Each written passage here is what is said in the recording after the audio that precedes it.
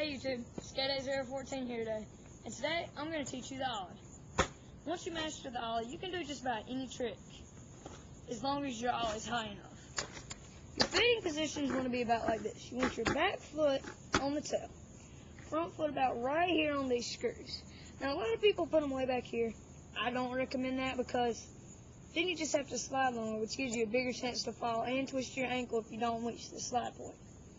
But put your front foot right here for a beginner Ollie.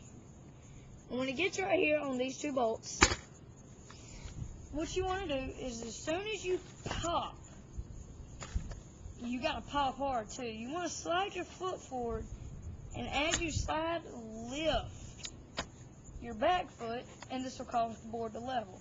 Now if you pop and then slide, sorry about that, if you pop it and then slide, it'll do like this, and you won't get nothing.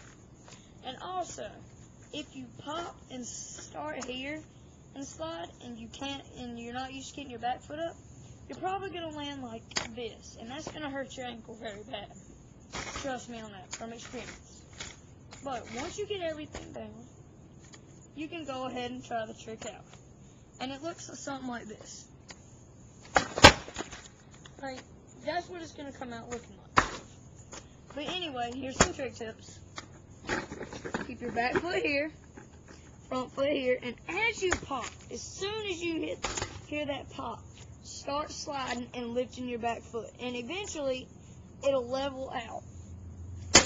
Once you get it level, once you master the Ollie and you get your board started leveling out, you can start hitting some ramps, hit some gaps, or whatever you feel like hitting, as long as you know that you can take it.